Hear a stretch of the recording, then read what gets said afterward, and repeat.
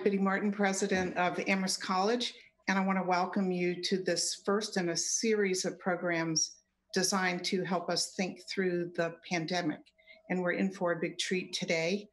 We have with us Joseph Stiglitz, a Nobel Prize-winning economist and a winner before the Nobel of the prestigious John Bates Clark Medal, which is awarded to an American economist under the age of 40 for significant contributions to economic thought.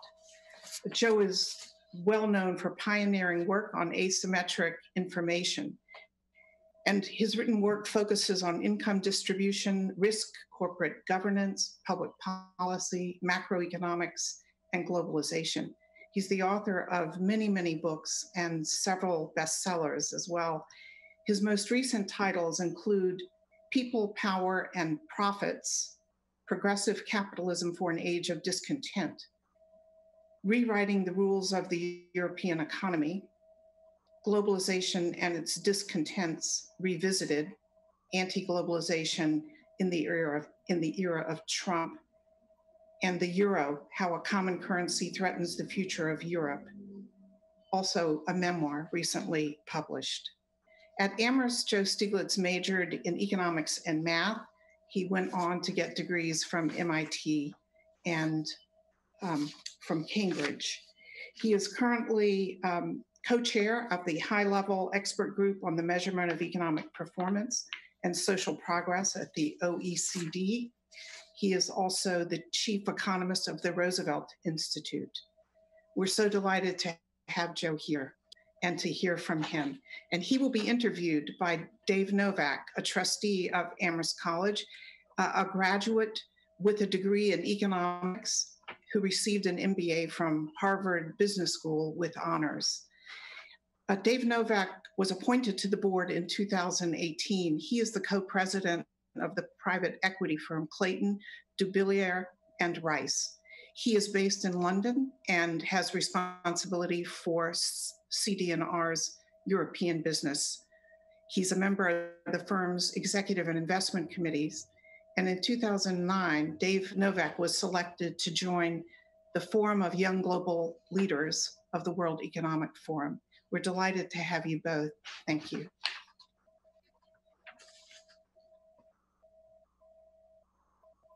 Hey, well, thank you, Biddy, and welcome everyone.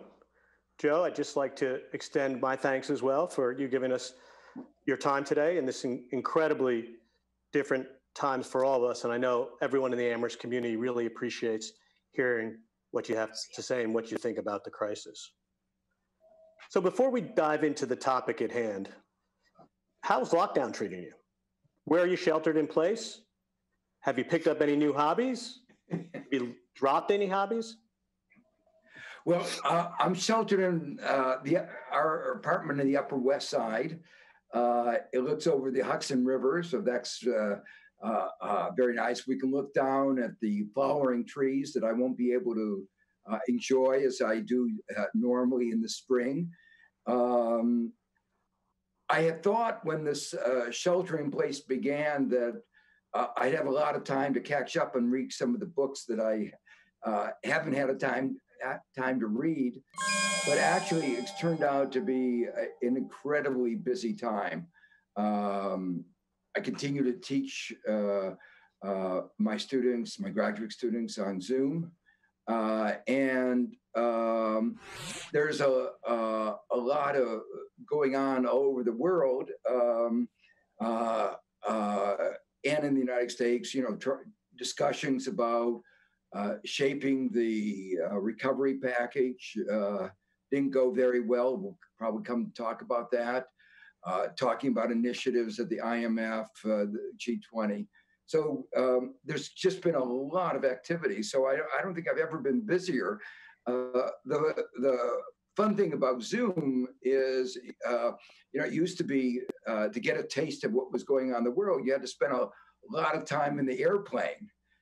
And right now, I can go in the same day, have a morning meeting in Beijing, an afternoon meeting in Bolivia, an evening meeting, a discussion with some journalists in Australia.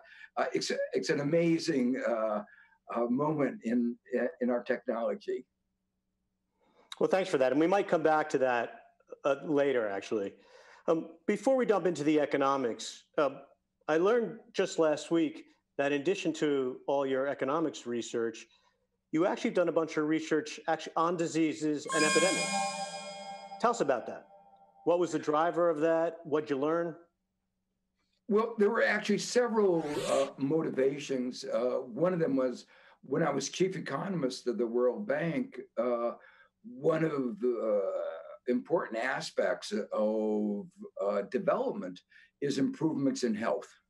And so one of our major programs was concerned with improving the health of developing countries, doing something about contagious diseases. And then roughly at the same time, the HIV/AIDS epidemic was going on. And contagious diseases are about human interaction, and economics is about human interaction.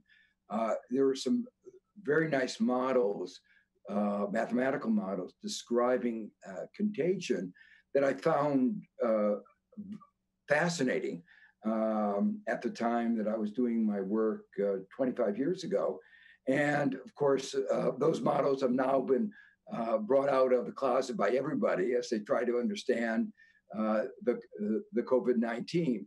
I have to say, because I was so familiar with those models, I had an inkling that things were going to evolve in the way that they have evolved. The exponential growth of the number of people with the disease. One could feel it, one could see it coming. One knew in the equations that it was a very good chance that it was there. And that led us perhaps to be a little bit more cautious in the beginning, buy a little bit more food, other stuff, store all kinds of medical stuff. And so we were in a little bit better position than a lot of other people. Well, that's good to hear. Next time your models or your crystal balls gives you that indication, please let us know. Or at least pass on to Biddy and she can send it to the community. So Joe, the last time you and I were together actually with an Amherst group was in London in June of 2010. It was just after the financial crisis, of course, and you gave us an hour of your time to talk about your perspectives of the financial crisis as we were just coming out of it. As you reflect back to then and think about where we are today as it relates to markets, as it relates to some economic behaviors, what is similar today and what is different? Well, the major difference that's very striking is that was a crisis that was a top-down crisis that began with a failure of our financial system, excessive risk, that then became global in nature, began in the United States, but what became a world crisis, and affected every part of our economy. This is beginning obviously very different. It's not just a problem on demand, it's a supply, it's the disease, COVID-19. People don't want to buy, but they also don't want to get together to produce.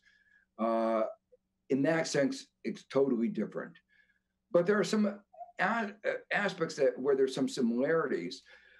Whenever you have a very deep downturn, no matter what its cause, it eventually gets translated into a problem in demand.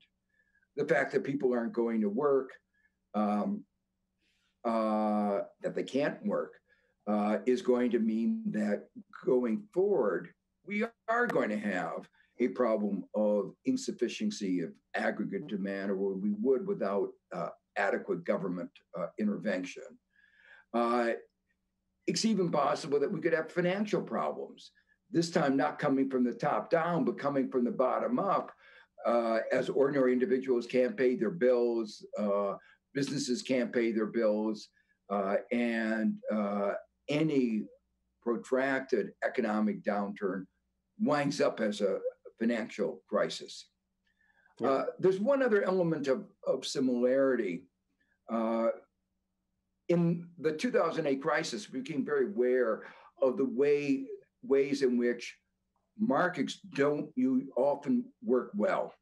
The markets engaged in excessive risk-taking, and we saw that markets weren't resilient. The collapse of one bank led to the collapse of the whole financial system. So the market economy, as it had been constructed over the preceding years, was not resilient. And I think we're seeing some of that same thing today. In a way, we created an economic system that was, again, focused very much on the short term. We were proud that we had so few hospital beds because we were using every hospital bed very efficiently. And that's fine as long as nothing goes bad. But when you have a surge, as we have now, the problem of the shortage of hospital beds becomes a real crisis. You know, I have a metaphor describing it. We took out the spare tires from our cars. The reasoning was most of the time you don't have a flat tire. So why carry the spare tire with you? But of course, when you have a flat tire, you really want the spare tire. The cost of not having that spare tire is enormous. So we didn't think about risk. And this is true not only obviously in the private sector, in the public sector. The Trump administration got rid of the Office of Pandemics that was supposed to prepare us against this risk.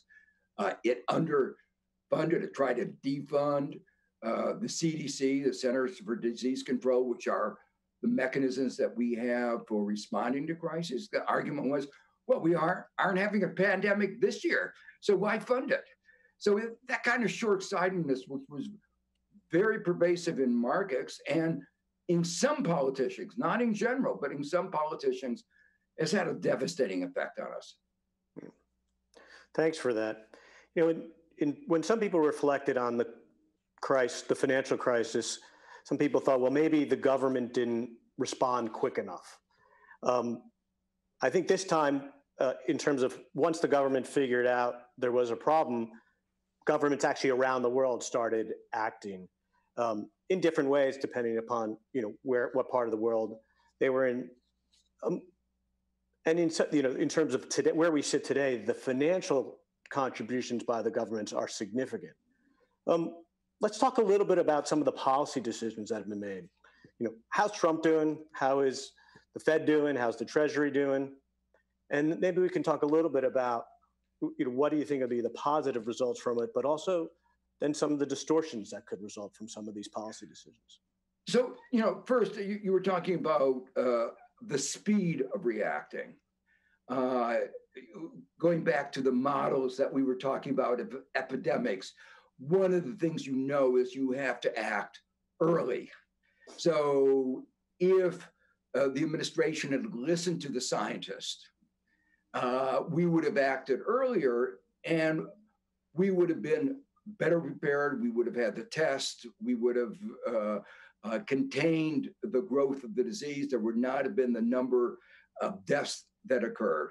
And you see in the state of Washington and the state of California, in Silicon Valley, where the firms responded, there was a quick response. As soon as that uptick in incidence was seen, they responded and they contained the disease. But nationally, we didn't respond in a timely way. And quite frankly, thousands of people have died as a result of that untimely, the failure to act in a timely way. Now, in terms of you might say the economic package, or I would say economic and health package, I would say we responded massively in terms of dollars. Nobody can say $2.7 trillion is a little money. It's a lot of money. But it was not a well-designed program. And so what we've gotten out of it is a lot less than we should have, given the amount of money spent. Let me just give you a couple examples.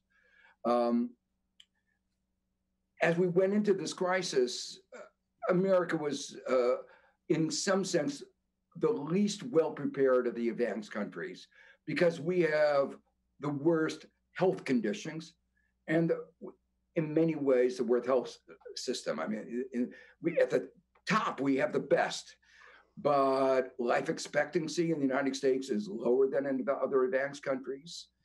The life expectancy is not 2018, which is the latest data we have, is lower than it was in 2015.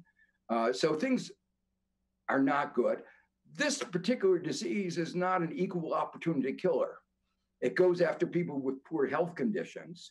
And we have a lot of those people because not only do we have on average a healthcare system that doesn't deliver, but it's a healthcare system marked by huge inequalities. Some people do very well, but the disparity in life expectancy is larger, much larger than in other advanced countries. So one particular aspect of that is that we are the only advanced country that doesn't have a mandated paid sick leave policy. Where that relates to this disease is you don't want sick people going to work because if they don't, they have no income. And remember, part of the problem is that 40% of Americans are living paycheck to paycheck. And if they miss that paycheck, they can't buy food. They can't pay the rent. So in the absence of paid sick leave, they're going to be work. And if they're at work, they're spreading the disease. Now, at one level, Congress recognized this, and they passed a provision mandating paid sick leave. But then, under the influence of the major companies, they exempted 80% of American workers. So having recognized the principle, they then exempt 80%. And the poorest Americans are the ones who are particularly not only vulnerable, but most likely not to have paid sick leave as part of their compensation package. So that's an example of a really flawed policy. Let me give you a second example. And this again contrasts very starkly with what's happened in Europe. The principle that you want to maintain people's connection with their employer is very important. It means that you can restart the economy much quicker. In America, it's particularly important because most Americans depend on their employer for health insurance. If they lose that health insurance, they get put on Medicaid. The Medicaid system is not equipped to have a massive increase in the burden. And when workers get disconnected with their employer, the productivity effects, wage effects are really significant. So everybody understood that it was really important to keep the connection with the workforce. Europe figured out how to do it. You know, it's really interesting, Joe, because sitting here in Europe, I'm quite close to the European approach to that issue. And you're absolutely right. Across Europe, even though the decision was made by individual governments, the British government made their own decision, the French government made their own decision, the Belgian, et cetera, they all came to that same conclusion. And it worked. And now we see the data that the increase in the unemployment rate in the United States, 24 million in the last 3 weeks, is so much greater than in every other country. And we used to pride ourselves in having the most dynamic, flexible labor market, and it's the one now that's most afflicted. We knew what to do. let me make it very clear. I was talking to, trying to put things into the political process. The Democrats were very much aware of it. But unfortunately, there was enormous resistance to getting the kind of program that Denmark and France and all the other countries, so there was a model we could have used, and there was just resistance. And this comes then to the third part, third example of this, where things have not gone very well. We wanted to maintain health. We wanted to protect the most vulnerable, and we didn't do that very well. We still haven't been able to get the paychecks out to the lowest income Americans. The president said it could be done in 2 weeks. Now they're saying for those who are at the bottom, whose income is below the level that they had to fill a tax return out last year, that they may not get the checks until September. They're supposed to go for 5 months without any source of income. So we failed in that. We failed to protect jobs. The other thing is creating the preconditions for a quick recovery.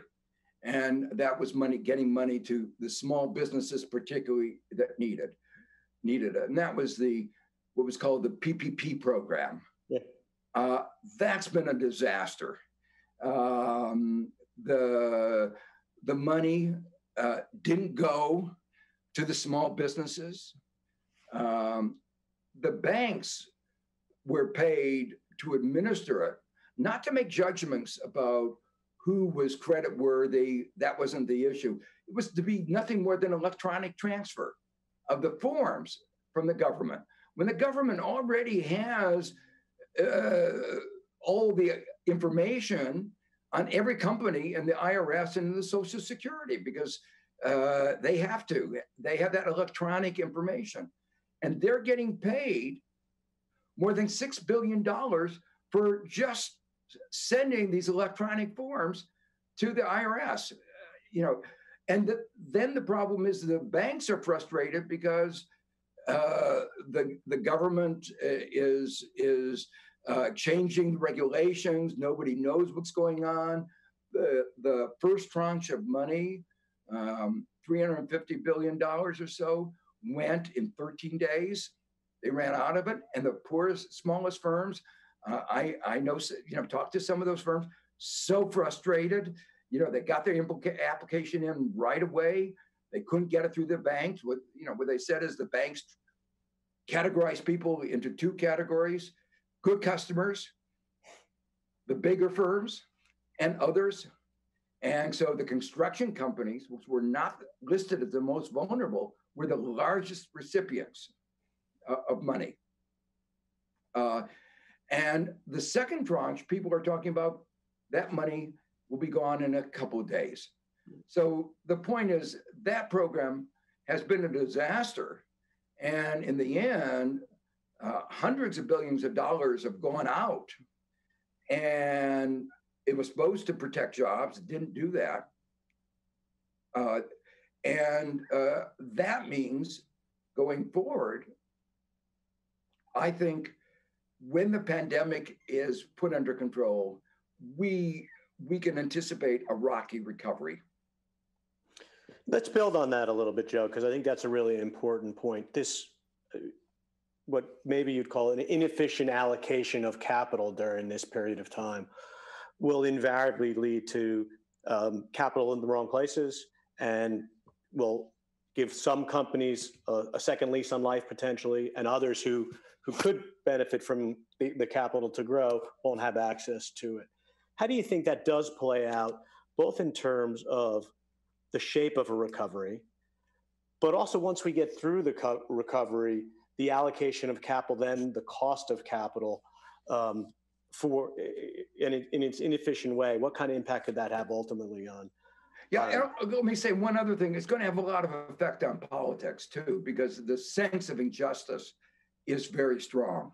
And we saw a little bit of that after 2008. I think we'll see another big dose of that now.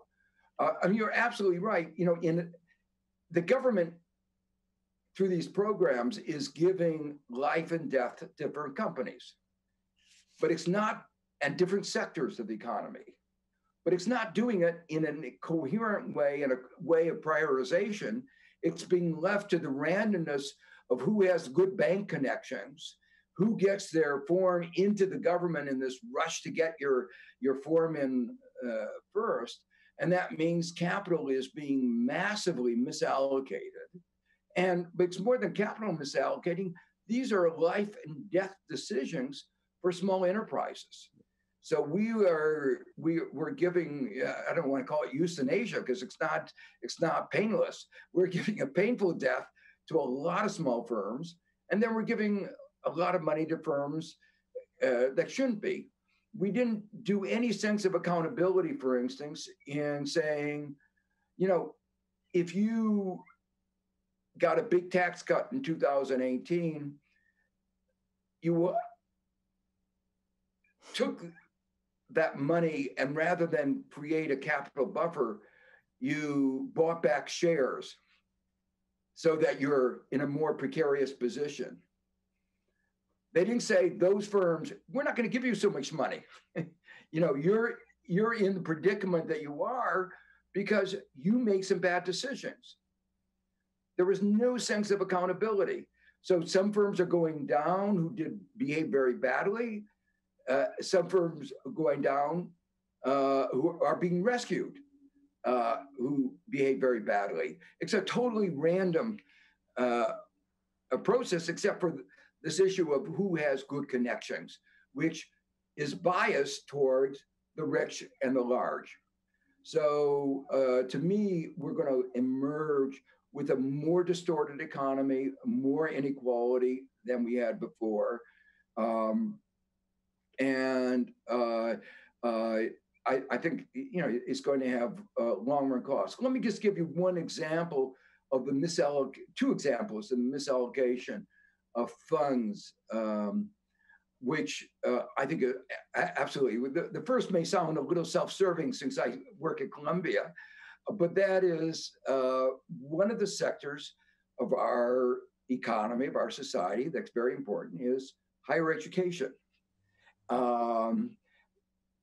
And to a very large extent, the strength of America depends on science, on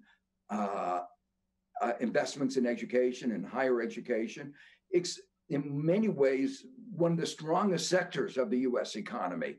It's why we have done so well. And the higher education sector is going to be suffering very, very seriously. Every one of their sources of revenue is being attacked. The endowment, contributions, tuition, enrollment, the whole thing, it's a disaster. And yet almost no money is being given to protect the higher education sector. A few of our institutions of higher learning got some money, which they said was going to go for fellowships, scholarships for poor students. And the administration attacked. Even there was money going to these universities for poor students. So that's one sector that's suffering. The other sector that's really suffering a lot is the state and local governments. An important, 1/3 of all of the public sector is state and localities. It's a very big sector. The 2008 crisis, the decline in tax revenues of the states was almost twice that of the GDP.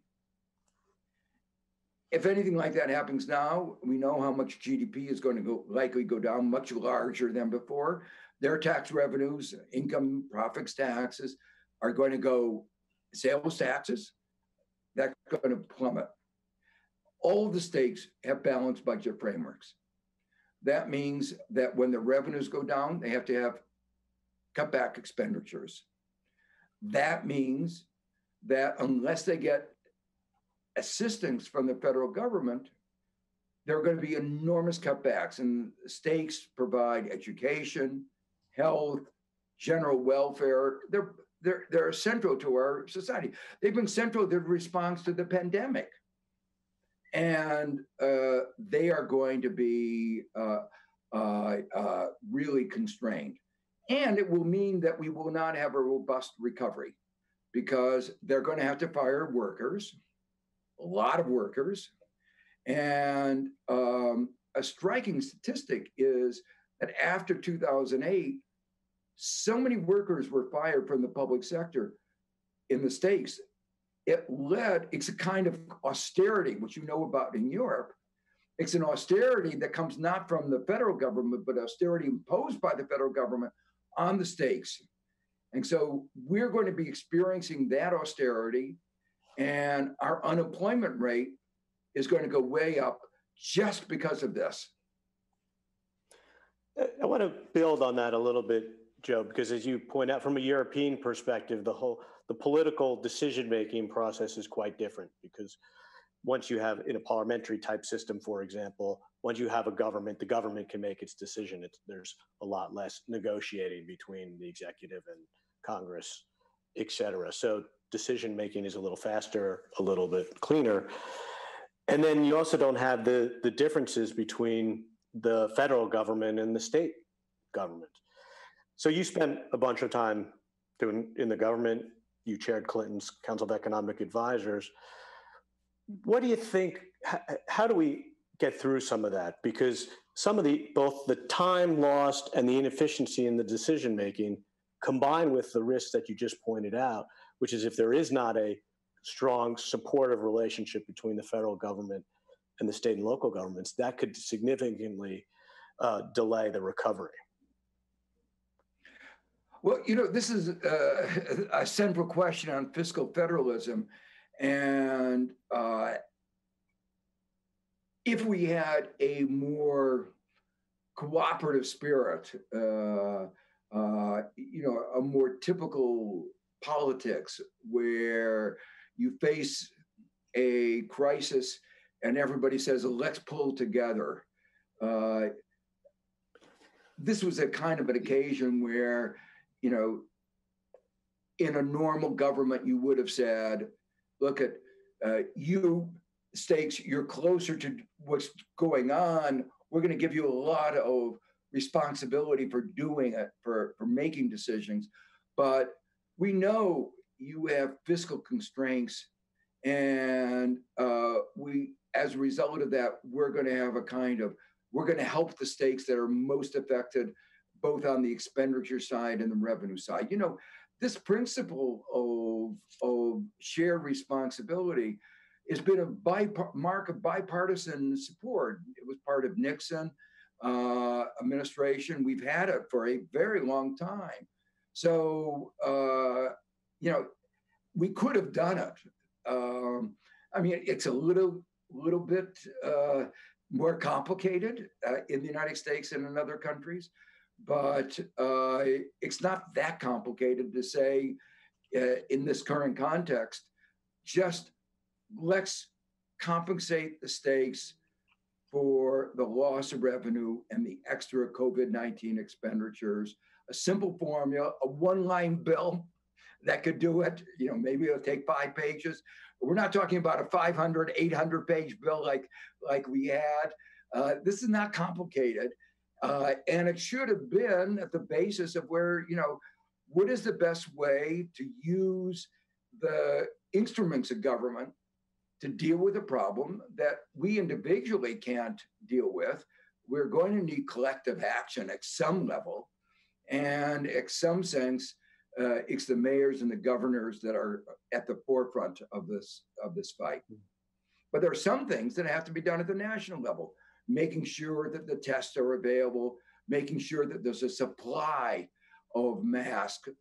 Those are things that have to be done at the national level. The supply, the national stockpile, the CDC. There are certain things that have to be done at the national level. We haven't done those, but we also haven't provided the support for the states and localities to do the part of the job that they need to do.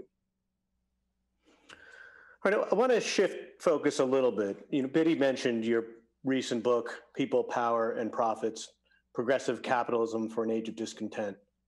And in that book, you argue for something you call progressive capitalism. I think it's very related to some of the topics that you're raising now. And you describe it as a system that basically shares benefits more evenly, more fairly across the population, all while can still encourage growth.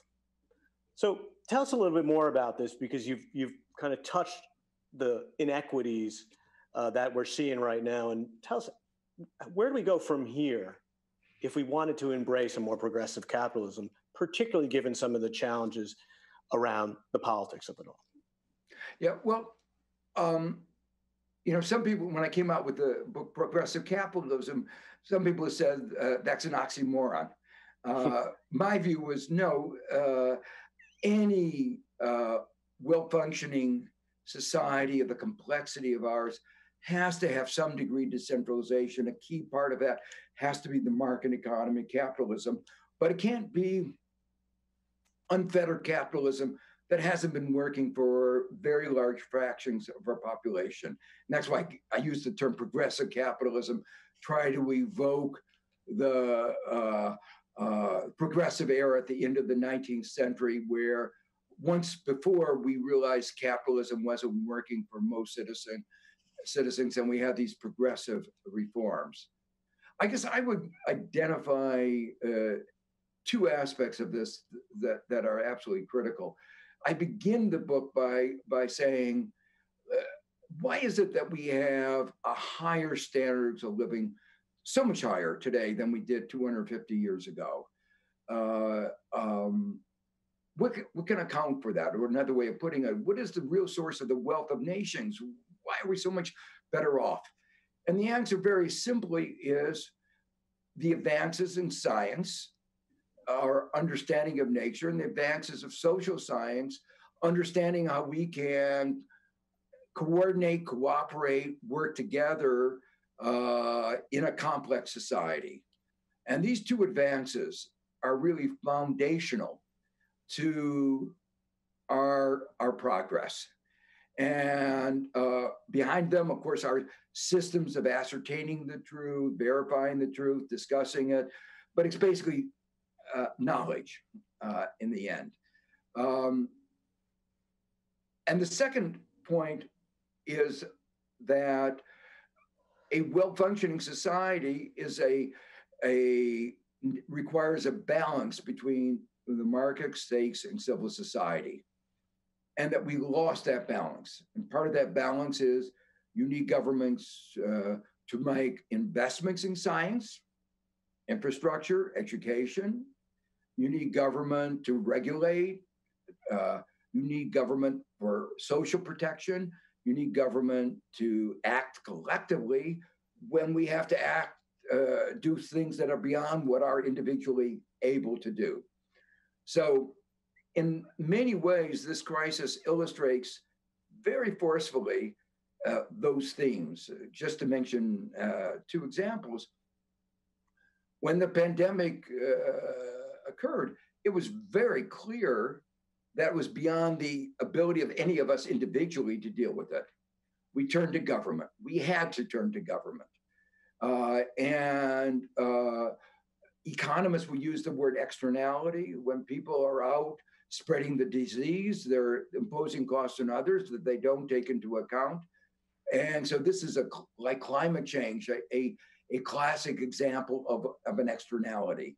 And that's why we have to have government regulations. We need government help for dealing with the risks that are beyond the market's capability of handling these risks. We turn to government because markets are not simply up to the task. But the second thing is we turn to science. It was science that enabled us so quickly to identify what was the source of people dying. Science identified the particular virus. And now, the pace of what is going on in developing a virus, antiviral, figuring out how to control the contagion is absolutely fantastic. Epidemiologists, social scientists, physicists, chemists are all working together all over the world. And, we wish it happened faster, but the reality is, if it weren't for science, this would have been much more like the Black Plague. And so we really should appreciate what science has contributed and recognize that what's been happening, the defunding of science, has put us and the weakening of our protection aspects like the CDC have put us at much greater risk and undermined our ability to respond to this pandemic and this risk to our economy and to our health. We're getting a number of questions from the community. So before we turn to those, let me just build on this last point, because you talked about potentially two positives that could come out of this. One is a better appreciation for the role governments can play, and two, a better appreciation and need for science and investment in science. And science and knowledge more broadly, but science particularly, yeah. What else could we be hopeful for? What other positives could come out of this? Well, I think two other things that might come out of this. I talked in the very beginning about our coming to understand the limitations of the market, that we've not created a resilient system. It was too short-sighted. We can, like 2008, we need to think a little bit more how to make our economic system more resilient, thinking more long-term. And the second thing I think is thinking about the many aspects of globalization. Climate change made it very clear that we share one planet. I used to joke that the carbon dioxide molecules didn't carry visas and didn't carry passports, and wherever they originate, they go all over the world, and they cause climate change all over the world. And of course, this virus also doesn't recognize boundaries. It doesn't carry a visa, it doesn't carry passports, and it's a global problem. And both of these have to be solved globally. If there's any part of the world in which the pandemic is raging, it's a threat to the rest of the world. So we need global cooperation and policies that undermine multilateralism are going exactly in the wrong direction. One example of a kind of policy that will come back and bite us is the US has talked about putting restraints on the export of medical supplies. And you can understand that, except if you look at the data and you realize that America imports so many more medical supplies that we're dependent on than we export. So if what other countries reciprocate and do what we're doing, if we set the role model for them, then we're going to be in a big pickle, because we are so more dependent on others than they are on us. So this is just one example of global cooperation. Right now, there's a big effort being made within the IMF to generate $500 billion in what are called special drawing rights. It's like a way that the IMF creates money that can give resources to the developing countries, emerging markets that may wind up being hit much worse than we've been. They don't have the healthcare systems. They're packed together. Their health is weaker. They don't have the economic resources. So it's imperative. And so far, the US has been an impediment to the provision of this assistance. Hopefully we'll be able to persuade. It's in our self-interest that this be done. So I think one of the other things that I hope comes out of this is a better understanding that we share one planet, and we have to learn about how to cooperate And we have to support our multilateral institutions that help us work together to address these global problems. It's a really interesting point, Joe, because as you know, one of the conclusions some people are taking from this is quite the contrary. This is evidence that we all need our own supply chains. We all need to make our own decisions. Goes back to, of course, duplicative investment across a lot of different countries and across companies. How do we kind of balance that concern with the one you just raised? Well, I mean, you're right. We became too reliant on global supply chains that were not sufficiently diversified and resilient. So that was a mistake, and that's very much linked with the point I made before, lack of resilience. Yeah. But going the other extreme of saying self-reliant, we can't be self-reliant. You know, some of the critical raw materials that we use in our cell phone, in the make it possible to have the Zoom conference, come from developing countries. So the reality is that a modern technology requires interdependence. So we have to manage that interdependence, manage it better than we have. And that's what I wanted to emphasize, the need for cooperation. But it's also the point that you raised. We also need to make sure that we have a higher degree of resilience than we've had in the past. Good. Well, thanks for that. So let me turn to some questions from the community, if I can. This one has come up a bunch. Given all the support from the government and the Fed, the national debt is growing a lot. I guess we came into this well north of 20 trillion, and it's only growing. How's the U.S. going to be able to pay that down? Does it matter if they pay it down or not? And what's the balance sheet look like if there's another crisis in the future?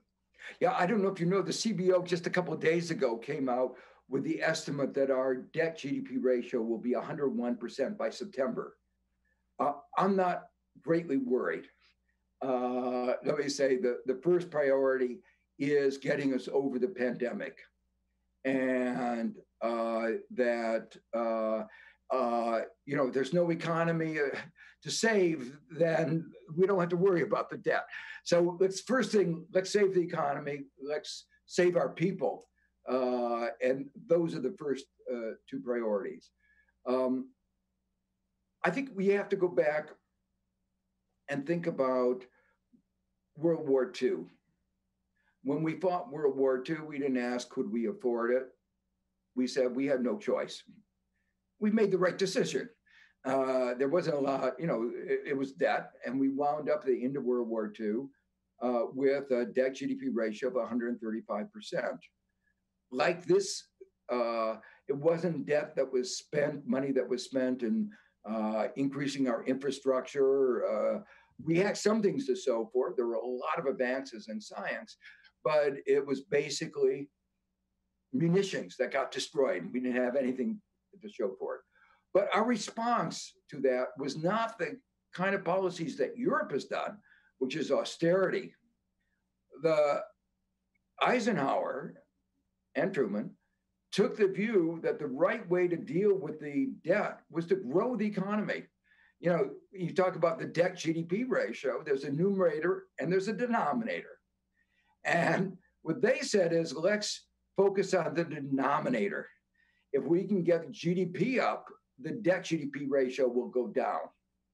And that's why under Eisenhower, we had the massive highway program, massive research programs, massive education programs. It was a very successful set of programs that led in 15 so years, the debt GDP ratio went down from 135 down to 45% of GDP. We had cooperation from the Fed, keeping interest rates low. That was called the Accord. So it's a little bit more complicated than that, but it worked. And I think that's the lesson that we ought to learn, that we ought to begin from a focus on expanding GDP. Now, what some people worry about is, well, won't that be inflationary. In the immediate aftermath of the crisis, I'm actually worried about just the opposite, a deficiency in aggregate demand for two reasons. A lot of households and firms are going to see their balance sheets devastated, especially because of the randomness of the way that the $2.7 trillion is being given. And secondly, the nature of this disease is we don't know whether it's going to come back, whether there's going to be a second wave, a third wave. We don't know even whether the antibodies, how long they last. There's just a lot of things that we don't know. We've never been through an economic trauma like the trauma that we've just been through. Well, the implication of all of this is there's going to be a lot of uncertainty. Uncertainty leads to precautionary behavior. That means low consumption, low investment. So I'm more worried about a deficiency in aggregate demand that will require more stimulus, not inflation. If we're wrong, what I think is we have to monitor it very carefully. And if that turns out to be wrong, what we need to do clearly is increase taxes. And we have a lot of scope for increasing taxes in ways that would actually strengthen the economy. Environmental taxes, increasing corporate profits taxes, monopoly taxes, lots of scope for natural resource taxes, lots of that we can raise that will actually stimulate the economy in certain key areas. Well, so if you take your premise as there'll probably be less demand coming out of this and probably an ongoing role for government action here, both in terms of from the Fed's perspective, keeping interest rates low, and then the government, federal government supporting investment of sorts. You talked about potentially infrastructure. And then in the beginning of the conversation, I said I'd come back to this. Some of the learnings from, for example, the efficiency that you mentioned of being able to sit in Manhattan and do a lot of your meetings via Zoom and spend less time on planes and other ways you used to spend time. So if you think about the combination of the role for the government to help us get out of this and some changing both demand drivers and behavioral factors, what industries do you think should be prioritized to the extent the government can do that? And why? And then how would we do that while at the same time making sure we don't, bomb out some other industries that still employ a lot of people? So first, let me say, I think one of the pivotal things we have to do is the green transition. This is an existential threat to our planet. So the first priority right now is the investments need to be green investments to help shift the basis of our economy to renewable energy and to energy conservation. That will entail a lot of innovation. I think that it's going to make us much more dynamic. But that would be one set of priorities I would put very high on the agenda. The second thing is we're transitioning to increasingly to a knowledge economy.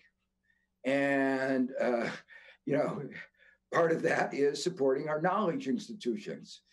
That goes back to the problems that I talked about before.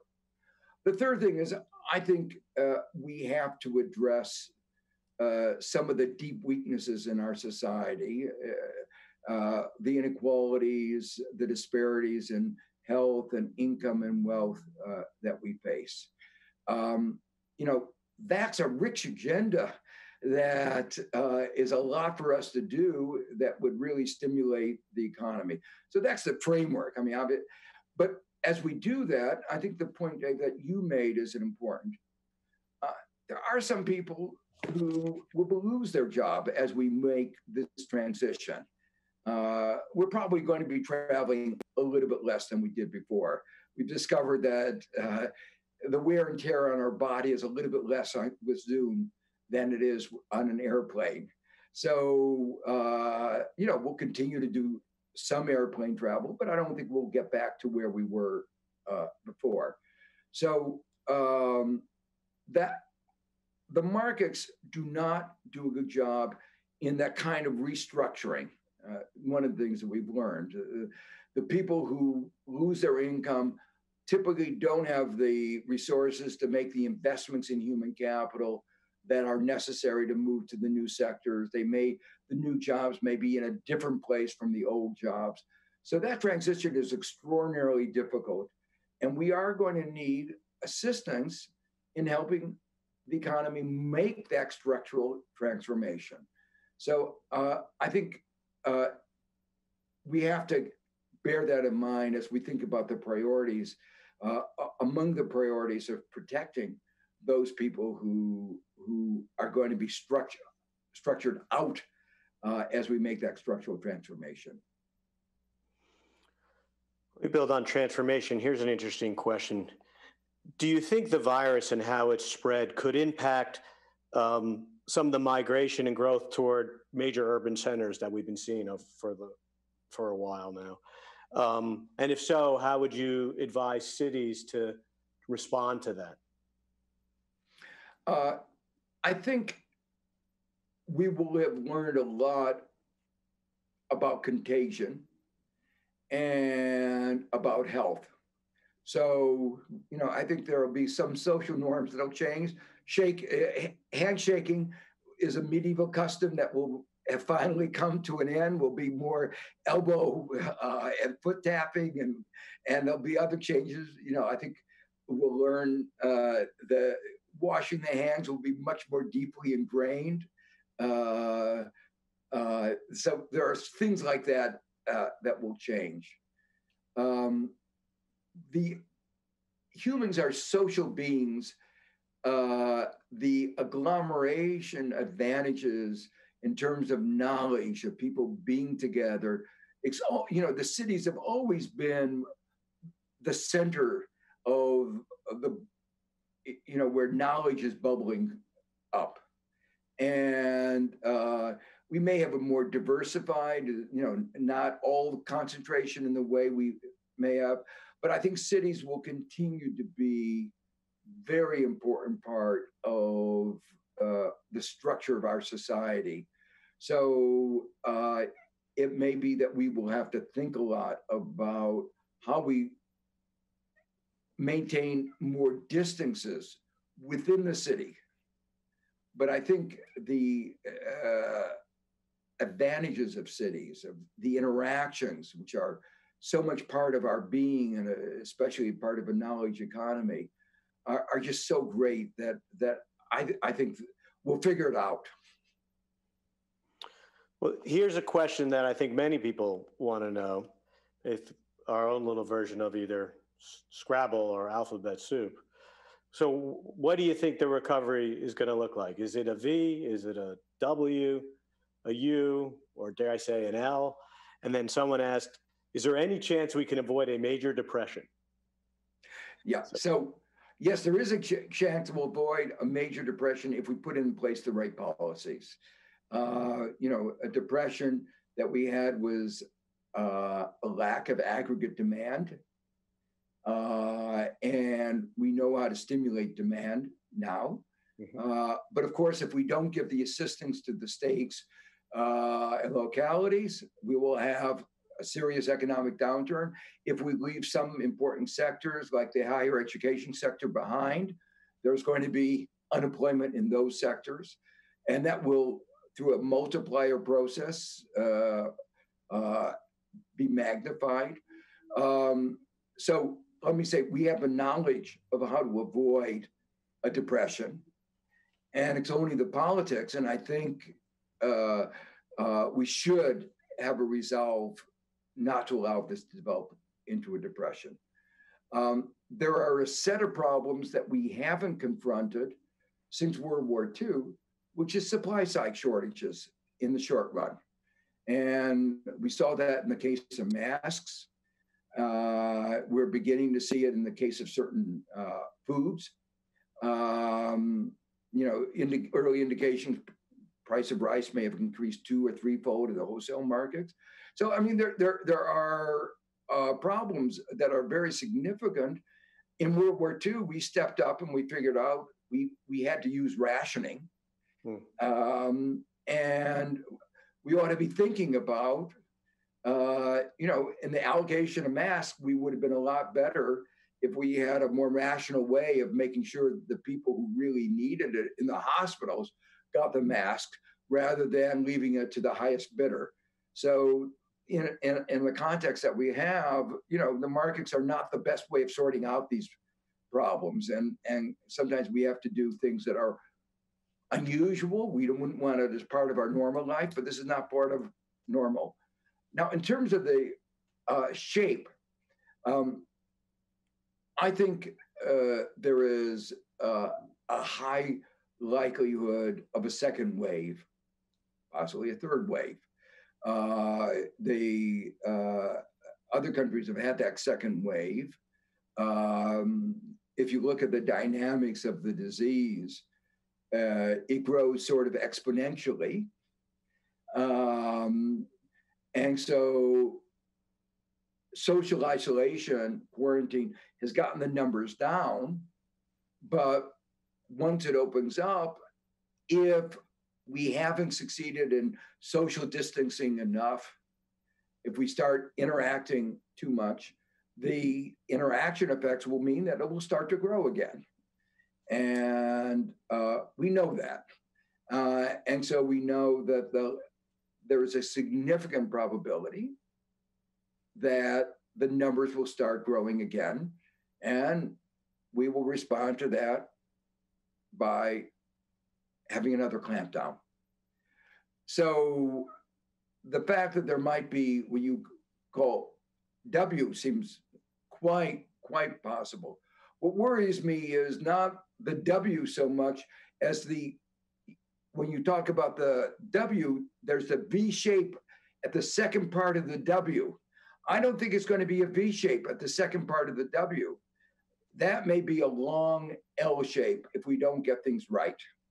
So if a lot of small businesses go bankrupt, if our municipalities and states are in bad shape, if our higher education institutions are in bad shape, I could very easily see a long slog getting out of the pandemic. Do you think, Joe, that once we're through the pandemic, there'll be a kind of post-pandemic accounting of who were good actors and who were not?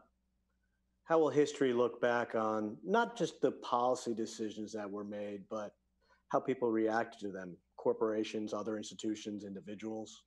Oh, inevitably. I mean, that's the nature of history.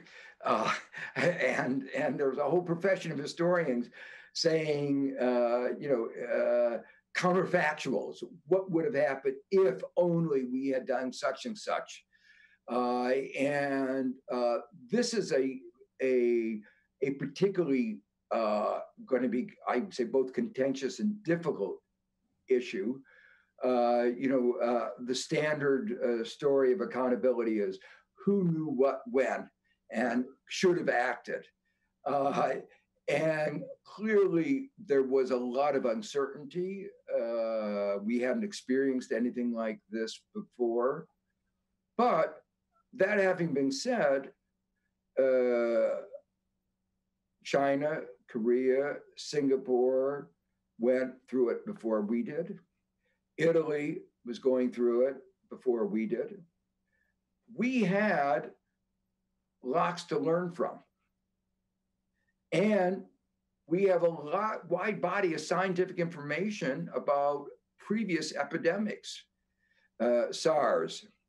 And we had a very well-developed theory of epidemiology, that what I referred to when you asked me in the beginning.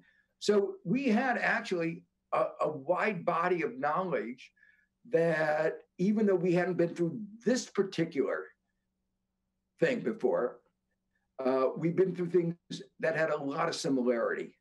So if we had done what we should have done, which is at the national level, assembled the wisest people, the best scientists, the best epidemiologists, the best doctors, and said, what can we learn? And brought them from other countries and said, what has your experience been?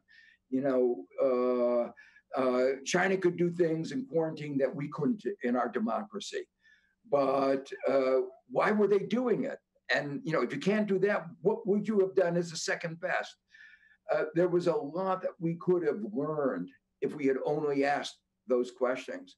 And then if we had a science-based policy looking at what was going on in Italy and Korea and Singapore, we would have been able, I think, to have responded so much better. And as I said before, I think so many thousands of lives would have been saved. So I do think that when history was written, the judgments will be harsh because even though there was a lot of decisions being made with a lot of uncertainty, we knew a lot, but we didn't marshal the scientific evidence that we had in ways that would have protected us as well as it could have. Thank you for that. Well, I want to bring it a little bit closer to home to Amherst now. There's been a lot of speculation with remote learning and all that things will change a lot in the world of higher education. How do you think this crisis will impact higher education? And do you think the future of schools like Amherst is certain? Is there risk? Will Amherst thrive as a result of this? How do you think about that? Well, I think I'd like to come back to what we've been talking about, the importance of knowledge. And almost, I would say, the importance of a liberal arts education, because what we needed was not only science, but we had to think about the social interactions, what were going to happen to poor people if they couldn't get to work. We were making decisions about the interactions, the design of a whole society with an awareness of our health system, with an awareness of the social inequalities that were pre-existing. So that kind of broad view that you need science, you need public health, but you also needed a broader perspective. I think that was something that's essential. And it's the kind of thing that a liberal arts education is particularly good at engendering. So to me, I think that the value of higher education will be enhanced. The value of a liberal arts education will be enhanced. Not for everybody, but there is clearly an important part of the role for this in our society. I think the economics of it for the next few years are going to be very difficult. I mentioned before, all the revenue streams of universities are being hit. Amherst is not as dependent as many others on tuition from foreign students. And those that are very dependent on foreign students are very worried that the foreign students won't come. Particularly in the context of the kind of atmosphere that's sometimes been created of anti-foreign atmosphere. So I think we're going to go through a difficult time. Not Amherst so much, but some of our universities that do depend on foreign students whose endowments are not quite so large, who before the crisis were in a more fragile position. How well they do, how many survive, and I think some of them will not survive, will depend on the kind of assistance that is provided. You talked before, what are priority sectors? And I believe that knowledge in a knowledge economy has to be a priority sector. So it ought to be given, but they didn't have the lobbyists that the airline industry had. And so they didn't get, we would have been able, what we spent in saving 3 airlines would have transformed American higher education. So, it gives you a sense of we were talking about the allocation of money. Money that went to 3 airlines could have supported the whole entire American higher education system, and really a misallocation, I think, of resources. I think there will be changes. I think we'll probably do more classes, online learning. There are contexts in which it works. There are global seminars that I participated in that have been very exciting.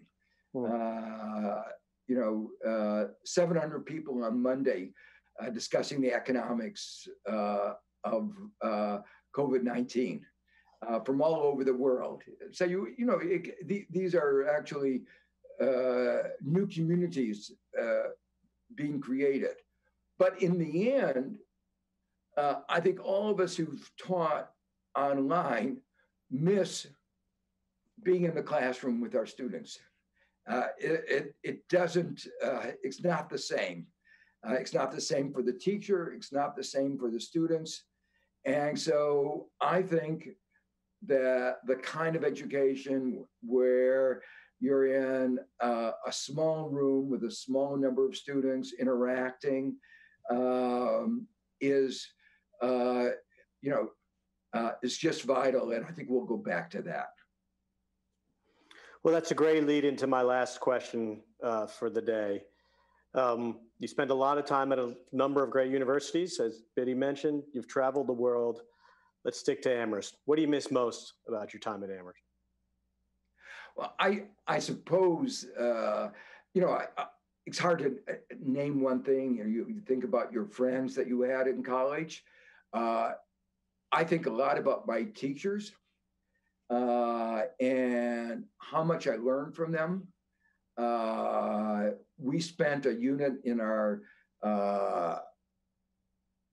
world history course talking about what we called encounters, which was the early version of globalization.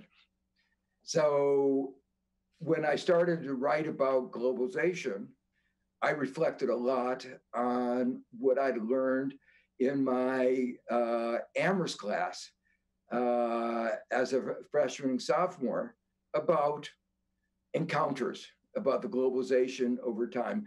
And it really did shape my mind in a very important way. And I think I brought a perspective that a lot of people who haven't gone through that historical, those historical studies. But in the end, I guess what brings me back the nostalgia is the setting, the beauty,